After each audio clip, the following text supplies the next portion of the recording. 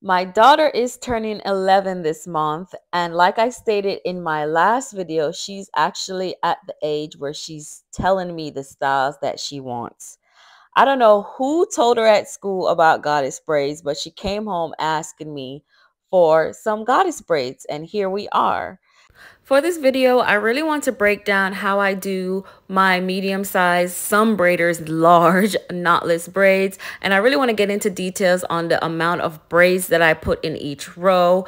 And so you guys can get a gist of styling when you are styling. Of course, you have to consider the size of the person's head that you're doing. Of course, I'm doing my daughter, so she's gonna typically have a smaller head than most.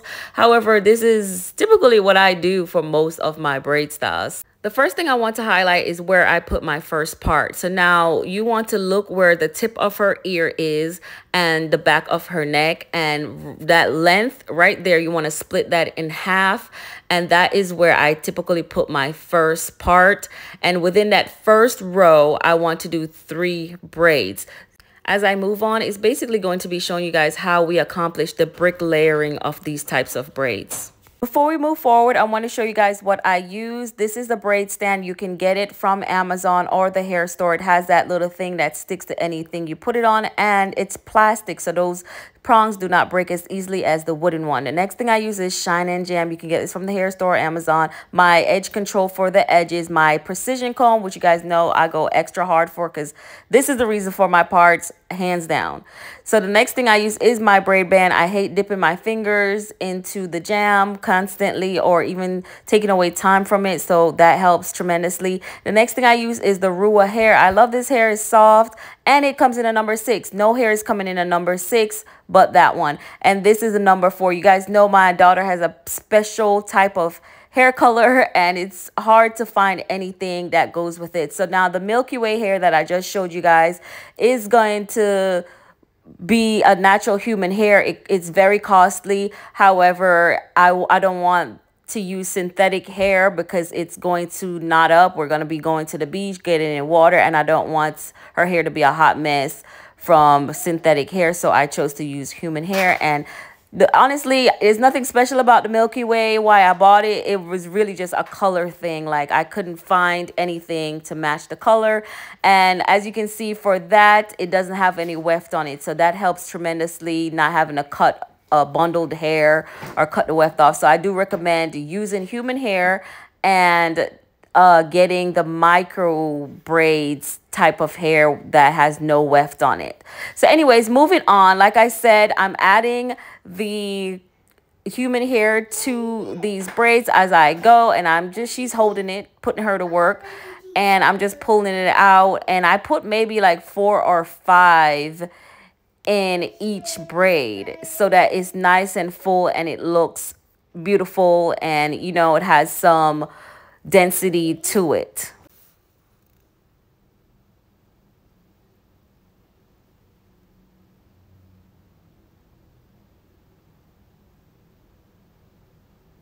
Now, when I get to the end of the braid, I typically put one last set of curly hair into it, and I braid it out as far as I can go.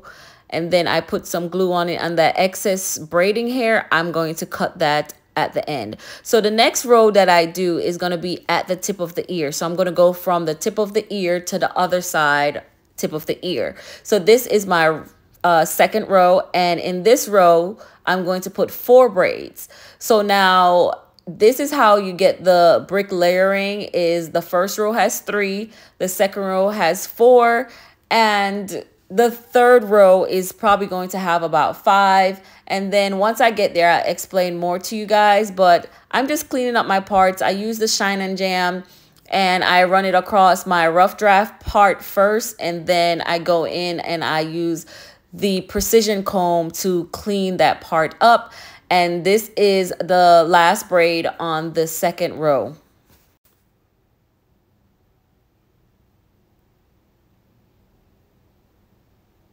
As you can see, as I'm going, I always want to add some Shine and Jan, and this is where the braid band comes in handy, because if I had to dip my fingers every time in the jar to get some, and I hate when the product is on the back of my hand, so it's just better for me to have the braid band and have the product on there, and it's just quick and easy to get to it as I'm going. So now this is the first row is 3 braids, the second row is 4 braids, and as you can see, the brick layering is where you each braid falls in between the row below it.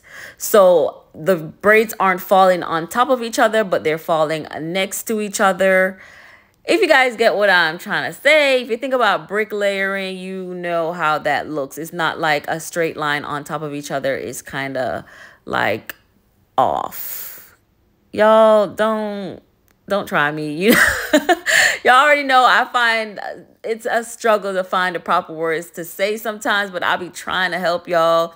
But, you know, just y'all get what I'm trying to say. So for the next row, I'm going to be doing 4 braids so that when that falls on top of the row with 5 braids, it also falls in between them and not on top. So this is going to eliminate the spaces or seeing too many spaces in the hair. Brick layering makes the hair look fuller and not so spaced out where you can see all the parts. So your aim is to put your vertical parts to meet the middle of the box below it. So if you're parting down, you want to end up in the middle or meeting the middle part of the box below it.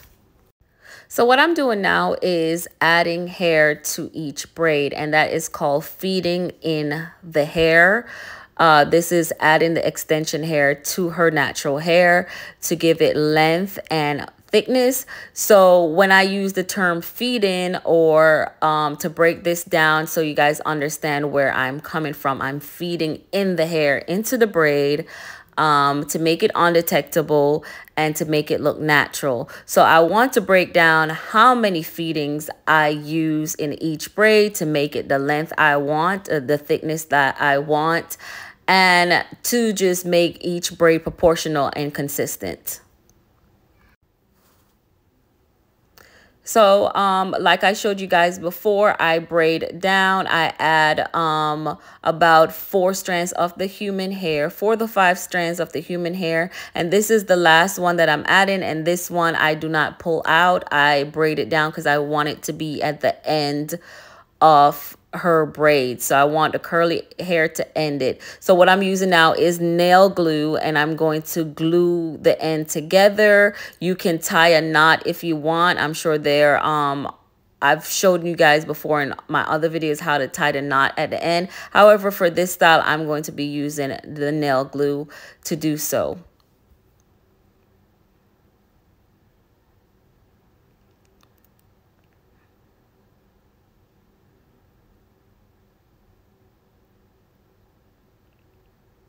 So when it comes to feeding in the hair, I want you guys to know that I use about 4 feed-ins. So of the synthetic hair, the braiding hair, I use 4 feed-ins. And when I start, I want to use my thickest because my daughter's hair is finer and I don't want the braids to look too skinny. I can't match the thickness of her hair with the feeding, so I have to go a little bit thicker. So now the first and the second feeding that I put is going to be my thickest, and then the third and fourth one would be a little bit smaller, and this is going to equal out the legs of the braid.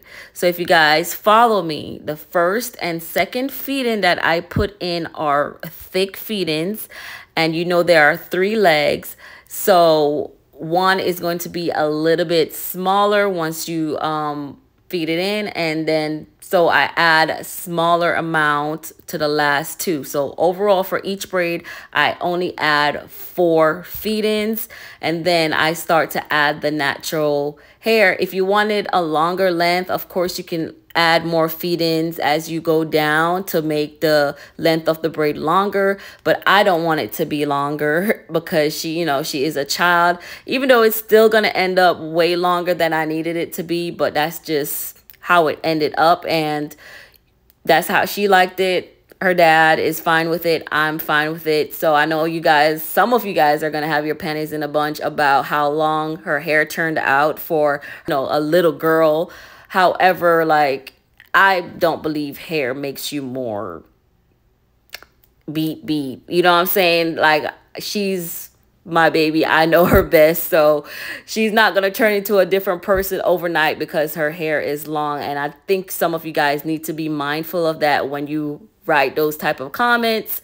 But anyways, so I'm finished with her hair, and now I'm just putting in some mousse. I showed you guys the Mael mousse, which I love that mousse, like especially for natural hair and these curls and clip-ins that I've been using. It really defines the curls and it smells so good. So I'm spraying it with some water. I'm brushing it out, and then I'm going to put the mousse on it to define the curls. And it's late, so we're going to sleep and we go wake up in the morning because I don't have time for it to dry. So this is her the next day after school, and this is how they look. The curls are defined. It's human hair, so it doesn't have like a crazy defined curl texture. It's kind of loose, wavy, curly. It's doing what it wants to do, and she loves it. It's nice. Like I said, it's a little bit longer than I would like, but we're all okay with the length. I don't think it changes who she is as a person. And this is how it looks. It looks so cute.